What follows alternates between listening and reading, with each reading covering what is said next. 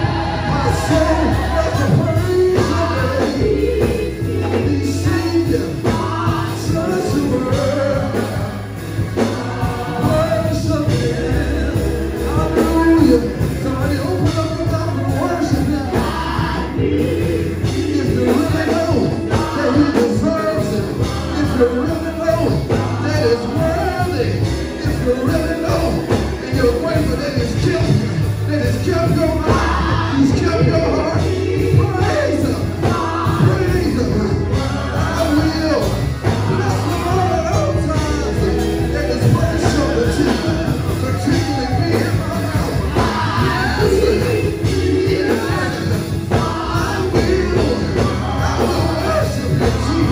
Hallelujah. Hallelujah. We glorify Your name, Jesus.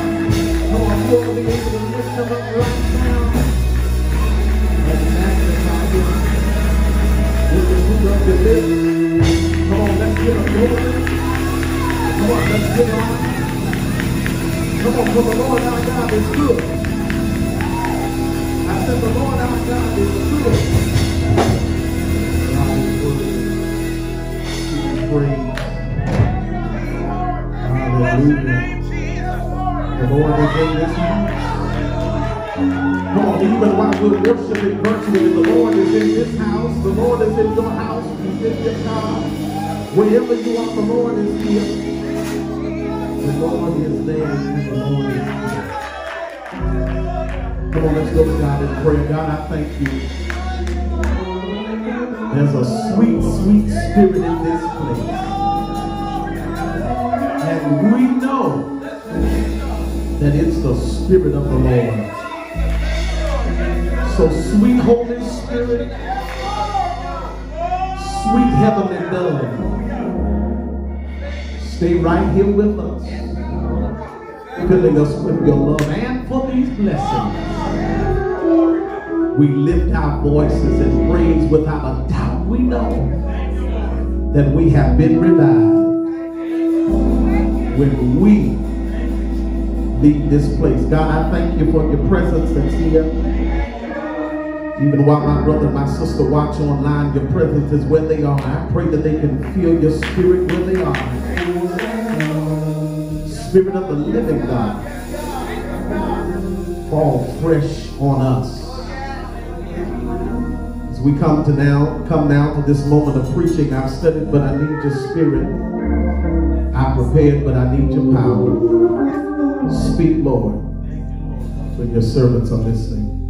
In Jesus' name, amen.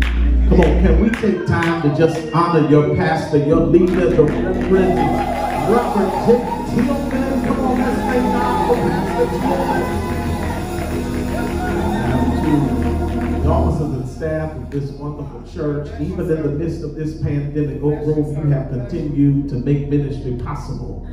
And we thank God for that. Grab your Bible and turn with me to 1 Samuel chapter 16. I'm excited about being at Oak Grove. I'm excited about being at Oak Grove this morning. And I pray that you are ready for worship. If not, you missed it when the praise team was up. You are ready now for worship. 1 Samuel chapter 16, beginning at verse number 1. 1 Samuel chapter 16, beginning in verse number 1, the text says, Now the Lord said to Samuel, How long will you mourn for Saul, seeing I have rejected him from reigning over Israel? fill your horn with oil and go. I am sending you to Jesse the Bethlehemite, for I have provided myself a king among his sons. Samuel said, how can I go? If Saul hears it, he will kill me. But the Lord said, take a heifer with you and say, I have come to sacrifice the Lord. Then invite Jesse to the sacrifice, and I will show you what you shall do. You will anoint for me the one I named to you. Yes, sir. So Samuel did what the Lord said and went to Bethlehem, and the elders of the town trembled at his coming and said, do you come peacefully? He said, peacefully I come. I come to sacrifice to the Lord. Sanctify yourself and come with me to the sacrifice. Then he consecrated Jesse and his sons and invited them to the sacrifice. So it was when they came that he looked at Eliab and said, surely the Lord's anointed is before you. But the Lord said to Samuel, do not look at his appearance or at his physical stature, because I have refused him. For the Lord does not see as man sees. Man looks at the outward appearance, but the Lord looks at the heart. The word of God for the people of God. Thanks be unto God. I want to look back at verse number 1. Verse number 1 says, now the Lord said to Samuel, how long will you cry for Saul, saying, I rejected him from reigning over Israel? I want to talk from the subject this morning. I've got another one. I've got another one. I've got another one. The grass withers and the flower thereof fades away, but the word of our God shall stand forever. Just tell somebody he's got another one. The people of God had an issue. Their issue was that ever since the beginning of time, they were really never satisfied with what God was doing. They were always in a desperate need for more. Even when they left Egypt and finally made it to Canaan, where there were houses that they did not have to build, vineyards that they did not have to plant, and wells that they did not have to dig, they were still not satisfied. Brothers and sisters, they weren't even satisfied with God. Up until the book of Samuel, God had ruled the nation, raising up leaders as they were needed. This was how things operated all the way from the time of Moses through the days of the judges. Whenever they disobeyed, God placed them in captivity. And whenever they came to their senses and recognized God, God called for a judge to deliver them and lead them until they died. This wasn't enough for them. They wanted to be like everyone around them. They didn't want God, but in fact, they wanted a king. And woe unto man, woe unto woman, whenever you replace the creator with the creation. They were warned that elevating a person to the throne would bring political corruption and trouble. They were warned that by elevating a man on their own would bring a lot of turmoil, would bring a lot of strife, would bring a lot of trouble, but yet they wanted to do it anyway. God gave them what they wanted, and for 40 years they were led by a man named Saul. He gives Samuel, who ruled, or he gives Samuel a role that was multifaceted, because not only was Samuel the last judge, but he was also the priest, the seer, and the prophet to anoint Saul and to be there as Saul's guide. Things went well for a couple of years, but like everything we put in our hands, in and on as human beings, we mess it up.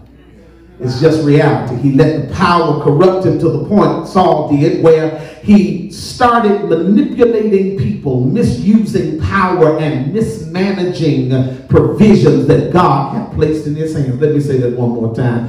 As he rose to power, he became corrupt to the point where he started manipulating people, misusing the power and mismanaging provisions that God had placed in his hands. Don't that sound familiar?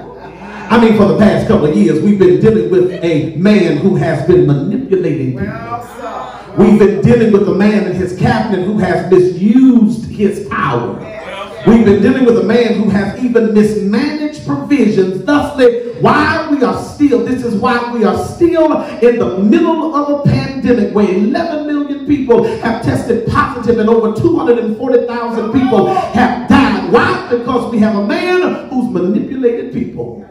He's misused his power and even mismanaged the provisions that God placed in his hand. And God had had enough of it.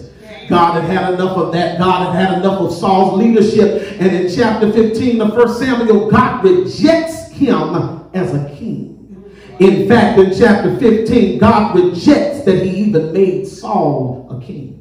This was the second time that God rejected to do anything, regretted rather to do anything. The first time was when God regretted that he made man in Genesis 5. However, this regret was not an admission of error, but rather an expression of sorrow, simply because an omniscient God can make mistakes.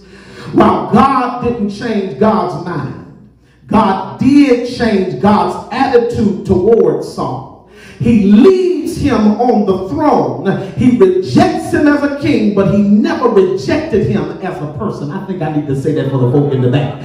He leaves him on the throne, all the while rejecting him as king, but he never rejected Saul as a person. Can I say that one more time? He rejected him as the king, but leaves him on the throne, but never rejected him as a person. And this calls me to see something about God, and that is God will leave you in a position as a figurehead, all the while replacing you with somebody else he can trust.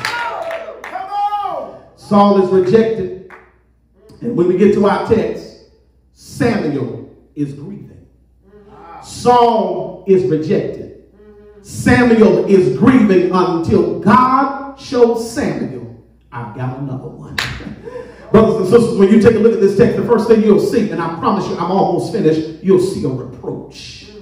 In the beginning of verse number 1, the ending of chapter 15 details that after Samuel tells Saul that the Lord has rejected him, because Saul is more concerned with how people saw him versus how God saw him, he begs that Samuel go back to worship with him so that at least the people can see that Samuel still supports him. He was more concerned with making sure that his appearance to people looked like he was still a king versus seeing if God had already honored him as the king.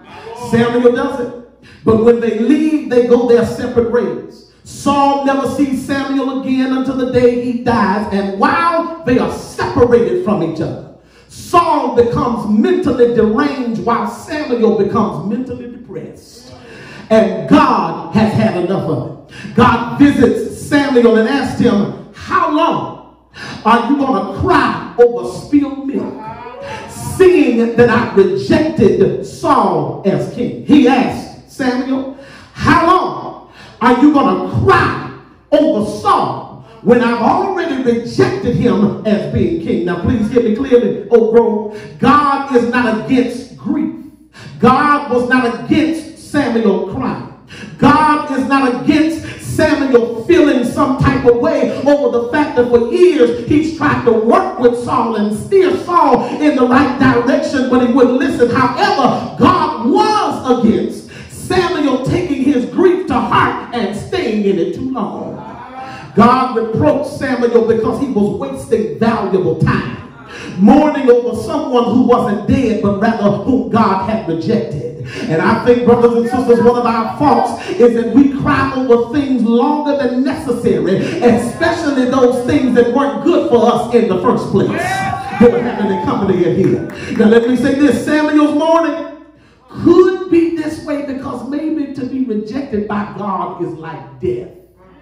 But Samuel, God never rejected Saul as a person. He just rejected the position.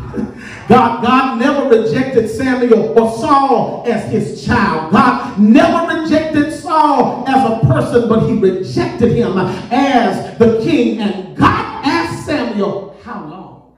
How long are you going to cry? And I want to ask that same question this morning. How long? How long are you going to cry over boo-boo after boo-boo has hurt you so many times? How long? How long are you going to cry when God removes you from a job, but yet he's in you? He's allowed you to wait in your waiting room so that he can prepare you for something better. How long? How long are you going to cry over the folk that have walked out of your life knowing good and well they didn't mean you any good? How long? How long are you going to cry over the people that God allowed you to see them for who they really were? And when you got a chance to see them for who they really were, you finally realize who they really were. How long? How long are you going to cry? How long are you going to sit and be mad about what I'm doing? How long, Samuel, are you going to mourn? There was a reproach. But watch this. God sends a replacement. He said, let it be known. I want to show you something, because right there in verse 1, he asked Samuel, how long are you going to cry over Saul? I rejected him as a king, but while I rejected him, I have not rejected him without replacing him. Let it be known that God never rejects without replacing. God tells Samuel, instead of you mourning, instead of you crying, instead of you moping, instead of you walking around like a wandering quagmire, get up and fill your horn. Fill your horn with oil, because I'm sending you on another assignment. I'm sending you to Bethlehem because I have provided myself with a king. Y'all miss where to shout. Saul was the people's king. Saul was the people's king. They wanted Saul. Saul was the king that the people put their hand on. Saul was the king that the people, or that was the king that the people thought they needed. But God said, I'm going to give you who you really need. And I just want to stop by and tell somebody that what people might think you need, God will make sure he'll send you what you really need. God says, listen, instead of you moaning or mourning over a man that the people selected, get up and let me give you somebody that I have provided. I provided myself with the king. This new king was God's selection to be king. Just like God raised up judges and prophets for his people, he would raise up a king for his people. This replacement church was not to be found by Samuel, but rather God would show him where to go to find him. Whenever God rejects and replaces, you'll never have to go searching for the replacement, because God will either direct your steps to it or God will send it your way. Would you tell somebody you ain't got to go searching for it, because God has a way of ordering your steps to it. And if you ain't blind enough to see it, God will either make it come in your lap or he'll make you walk right into it. Would you tell somebody God has another replacement? God has another replacement. You got reproach. You got replacement. But keep reading, because at the end of this, verse 1 all the way into verse 5, you'll see a requirement. His first requirement was to get up. He tells them, get up. You cannot stay here in this condition any longer. Get up. Would you go ahead and type to somebody, get up? I know. It feels better to lay down. I know it feels better to just sit here and cry and have your box of Kleenex right next beside you. I know it feels better to just mope around. Get up. I know you may not understand why you got to get up, but get up. I know you may not understand when this thing will change, but get up. He tells them, get up and fill your horn with oil. Go down to Bethlehem. That word Bethlehem means the house of bread. Go down to Bethlehem. Go to Jesse's house. And when you get there, the other requirements will be given to you. Samuel said, well, look, now I know you want me to get up and I know you want me to go anoint, the king. But I got to ask you something. How can I do that? Because if Saul hears about it, he'll kill me. God says, I'll tell you how you get around that. When you go, take you a heifer with you. Take you something to sacrifice with you. Because what it's going to look like is that you're just going down there to prepare for worship. And Saul ain't going to say nothing to you if you're just going down there to prepare for worship. So take you this little heifer with you, go down to Jesse's house, and when you get there, I'll tell you what you need to do. Jesse and his sons, the Bible says, had to be consecrated. They had to be consecrated before they could go before God in worship and to sacrifice.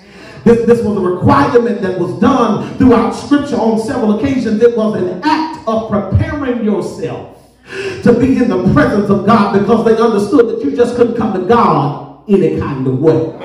Even the priests didn't even show up any kind of way, because when they got ready to go before God, they would have to get themselves together, and in fact they would have to tie around them some bells and some whistles, just in case if they went in there the wrong way. If they didn't hear those bells jingling and jangling, you'll pull them right back out. Why? Because you can't go to God any kind of way. Would you tell somebody you can't go to God any kind of way? Go down, get up, anoint the horn, put oil in the horn, get down to Jesse's house, tell him, come on with me to sacrifice. When they get there, they ask him, do you come peacefully? Samuel said, I come peacefully, but come on with me, because I've come to sacrifice to the Lord. Verse 5 says, purify yourself, come with me to sacrifice. Then Samuel performed the purification rituals for Jesse and his son and invited them to come on too. Y'all, when we get out of this text, I promise you I'm finished. You've got a reproach. You've got a replacement. You've got a requirement, but God put some restrictions on it. Yeah. Jesse and his boys come. That's good. But he doesn't bring all of his boys. He leaves one of them in the field. The first of Jesse's sons passes before Samuel. Read it in your own time, verse 6 and 7. His name is Eliab. Eliab means God is Father. He is a fine physical specimen, and Samuel thinks that he is surely the chosen one. When you got your Bible open, when Eliab passed through him, Samuel said in verse 6, surely this is the Lord's anointed. But God responds to Samuel and said, no, I refused him. The word refuse here in Hebrew simply means I rejected him. Eliab, y'all, might have looked pleasing outwardly, but something in his character disqualified him for being the king. Y'all, Abinadab is next. Abinadab's name means my father is noble. He too passes over, but is rejected by the Lord. Then you got Shammah. Shammah means astonishment. This may refer to his physical size or some other physical trait, but no matter how good he looked, he too was rejected. Then one after another of Jesse's sons passes before Samuel until 7 of them have passed by, and they all were rejected by the Lord. Physically, they had it. Any one of them would have possessed the physical requirements to turn heads and rule as a king, but none of them possessed the right kind of heart that God wanted. God saw what man could not see. Even Samuel was impressed with Eliab, but God wasn't. Even Samuel was impressed with Abinadab, but God wasn't. Even Shammah impressed Samuel, but he didn't impress God. And you would have thought that Samuel would have learned his lesson with Saul, because Saul looked good to the eye, but Saul had a corrupt heart. Because of that, God put some restrictions on Samuel. He tells him, don't you look at their appearance, because the king for my people won't look like the king in appearance, but he's going to be a king because of his attitude and his appetite for me.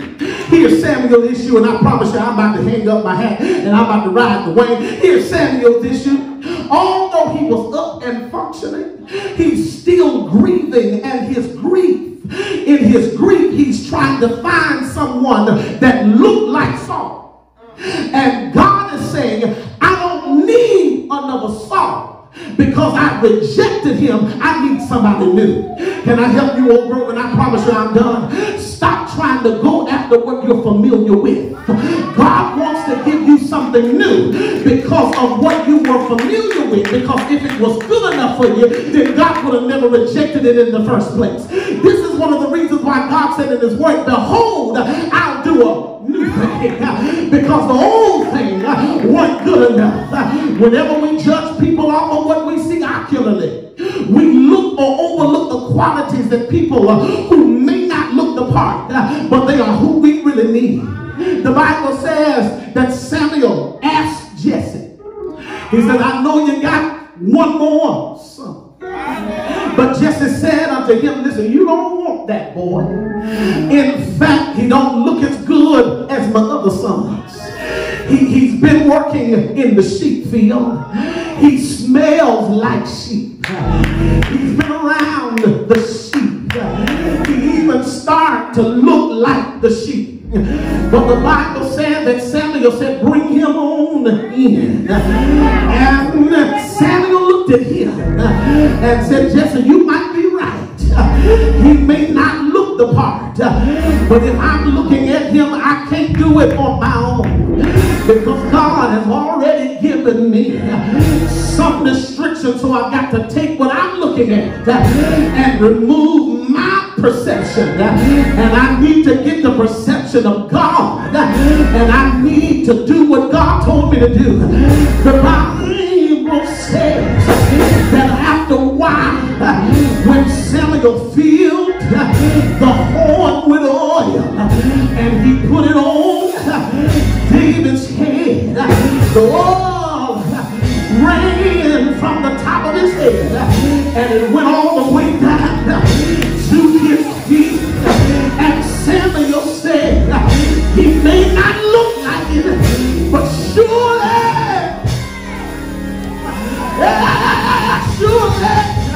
this is the one. Would you tell somebody, God always has another option.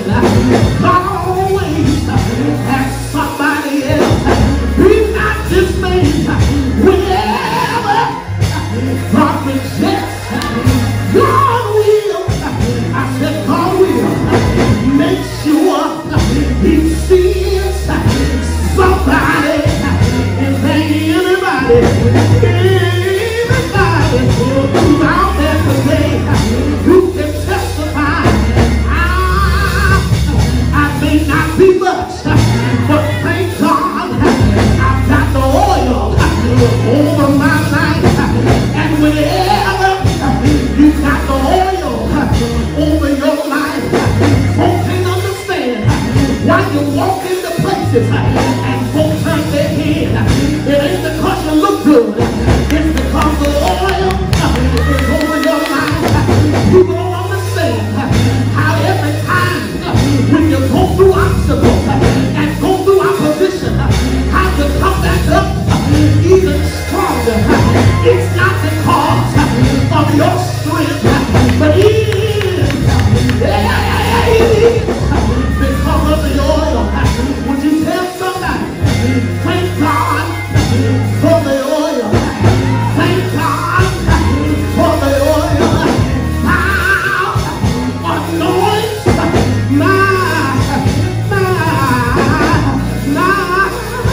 my head with oil and my cup running over. I got to leave you this morning, but when you tell somebody, God, he's got another one. God, he's got another one. Adam wasn't good enough. Moses wasn't good enough.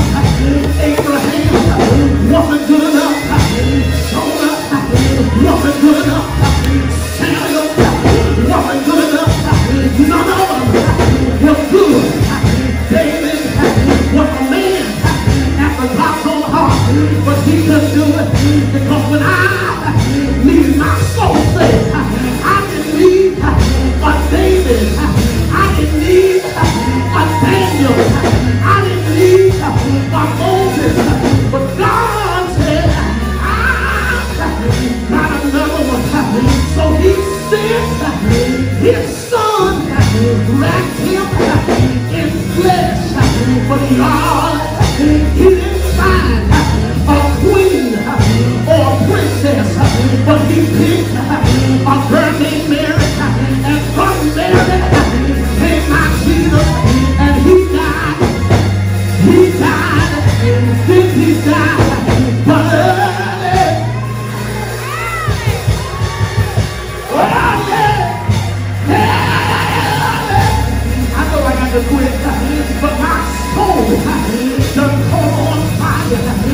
you tell somebody, thank God, he got another one.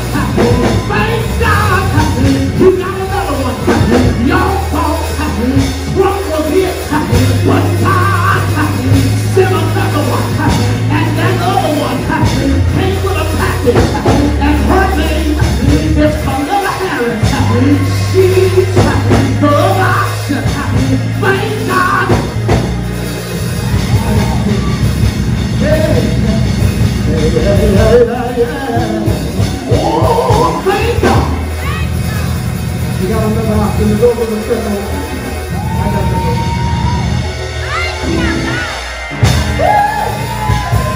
We're going to tell somebody, he got another one. He got another one. He got another one. If you hang on, he got another one. Yeah.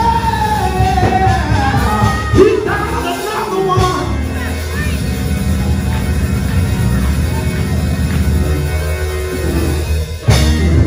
Go to the church over. He's got another one.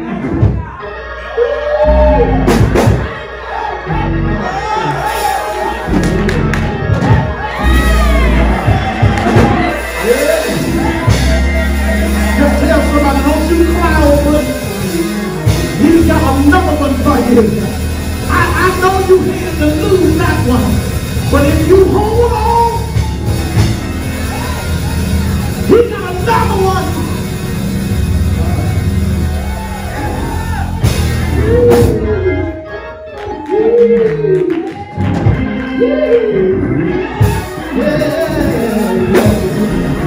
Come on, I got to get those the trouble. He's got another one.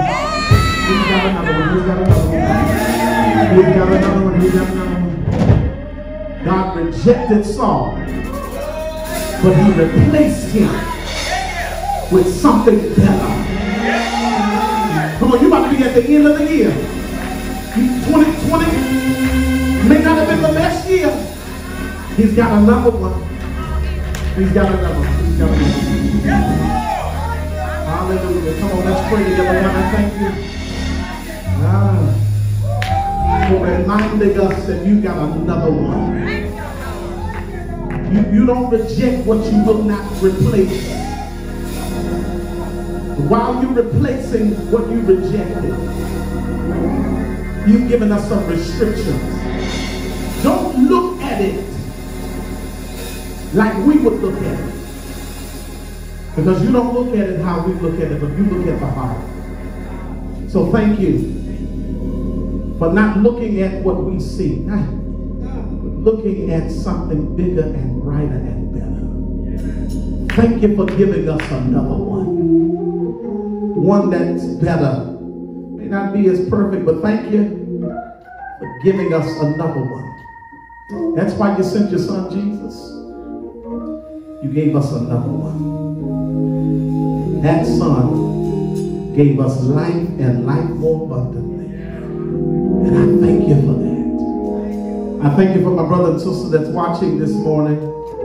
They were like Samuel. They've been moping and mourning and crying over what you rejected. Get up. Get up, because I've got another one for you. And this one, you'll see is better than what you had before. So thank you. Thank you for my brother, my sister that made their commitment to come to Christ. They did not do it publicly, but privately in their heart, they said, Jesus, I'm a sinner. Save me. And if you offer that prayer, that sealed the deal of your salvation. So I thank you for that. Bless us in Jesus' name. Amen. Listen, we don't want to leave this morning without giving you an opportunity to give. It'll appear on the screens the ways in which you can give. Listen, if this ministry has been blessing you through this pandemic, bless the ministry. Bless the place that feeds you. Bless the place that has taken care of you throughout this whole pandemic. And whenever you honor God, God will honor you. So we thank you for your gifts. We thank you for your continual support of this ministry. We're praying that as you sow into this ministry, that God rebukes the devourer for your sake and pour you out a blessing that you will not have room enough to receive. So we thank you. As we leave this place, listen, continue. Wear your mask. Wash your hands. Wash your hands. Wash your hands. And wait 6 feet apart from people. Listen, until we meet again. Now unto him who's able to keep us from falling and to present us faultless before the presence of his throne. May the God of peace, love, joy, and comfort rest, rule, and abide with us henceforth and forevermore until we meet again. Amen. God bless you.